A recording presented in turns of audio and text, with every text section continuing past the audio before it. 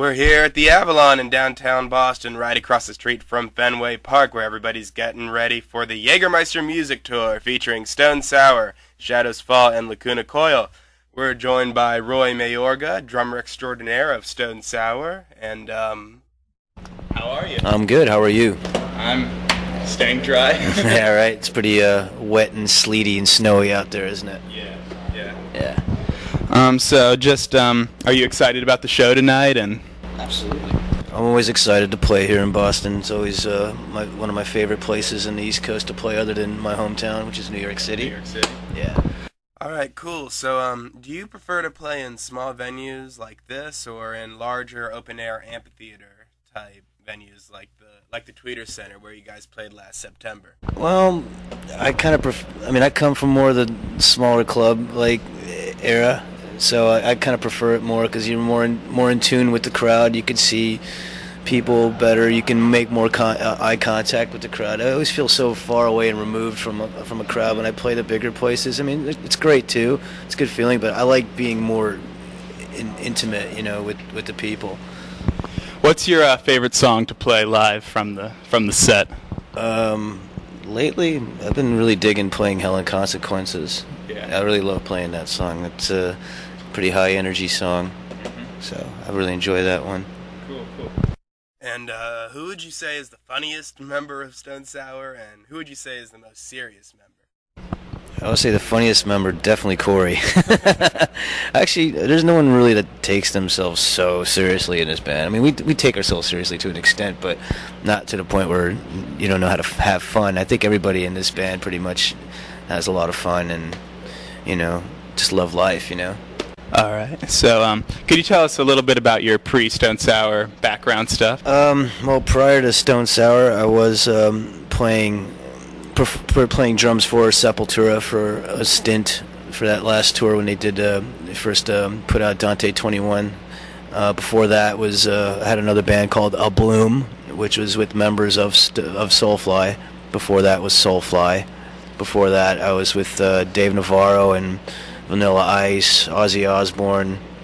I'm going back and back. Crisis, we're from New York City. Thorn, which is another Roadrunner band. Shelter, which is another Roadrunner band. Nausea is actually one of my first bands, which are from New York. We're like a punk thrash metal band from New York City. And a bunch of other bands you probably wouldn't know of, but I've basically been out doing this now for over 22 years. Wow. Playing drums for about 30 now, over 30 years. And this is my last stop. This is the band I want to stay with, Yeah. I mean, I've always had that path of mercenary drumming in front of me, but I mean that's something that wasn't my choice, but I kind of had to go with it until I found the right band to be with. So I think I've definitely found the right band, and it's definitely the band I've been looking for my whole life, and I'm just happy I found it. Wow, that's fantastic.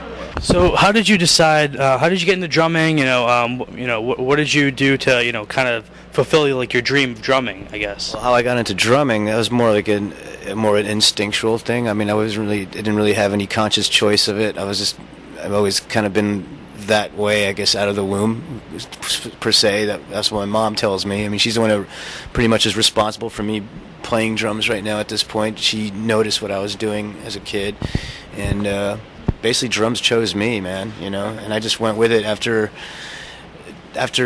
seeing what I saw on television, wow, that's what I want to be, and I already knew what I wanted to be right from when I was, a kid, and I just worked at it, until I got to now.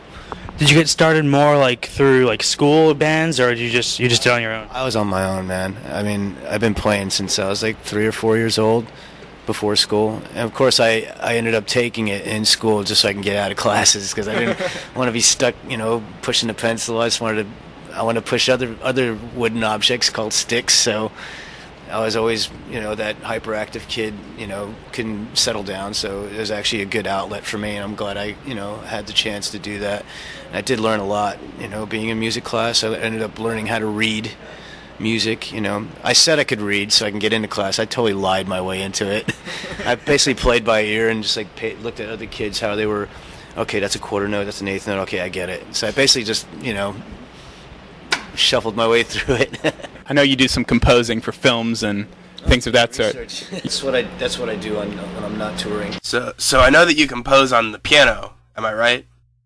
Yeah. So, but are drums still your overall favorite instrument to play? Oh, absolutely. I mean, it's a whole other way of more of a primal way of expressing myself, as opposed to piano is a more elegant, classier way to express my feelings. You know what I mean? Yeah, definitely drums. It would be my first choice, but you can only write so much on drums. I mean, you can't write melodies unless you tune your drums melodically, which I do. Which, I do have many different colors and sounds on my drums, so I do write in a way on drums, but I do write mostly on piano if I'm writing songs. Okay, and what do you like to do to pass the long hours on the tour bus? Well, luckily we have killer technology these days where I can have a virtual orchestra with me, so I do a lot of work on my Logic Pro 7 and do a lot of writing when I'm, not doing anything during the day, or I'm playing some video games, whatever, secretively. What other bands, other than Stone Sour, of course, are you listening to right now?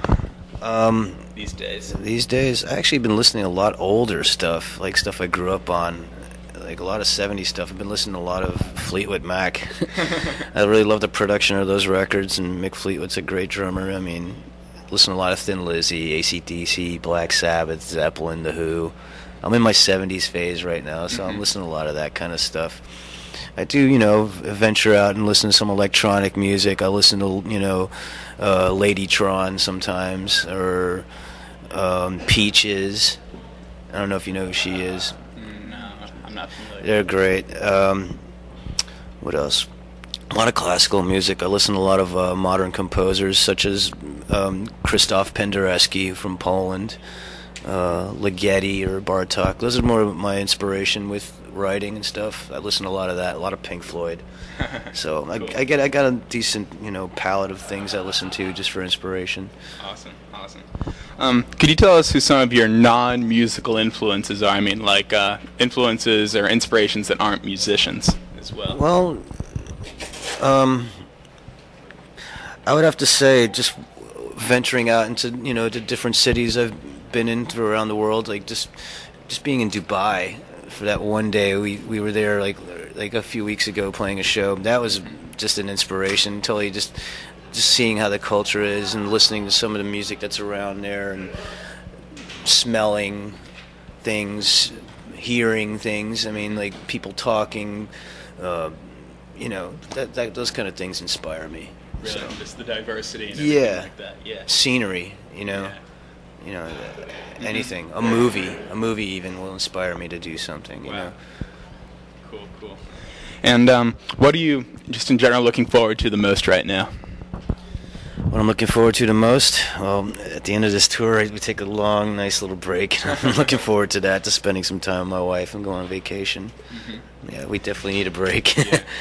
And also, of course, that after the Stone Sour tour, maybe in another year or so, Corey and Jim are going to go back to Slipknot for some time. Do you have any have you made any plans for what you're going to do during that yet? Or I'm working currently on doing a solo record of just kind of what I was talking about with those different composers I was mentioning.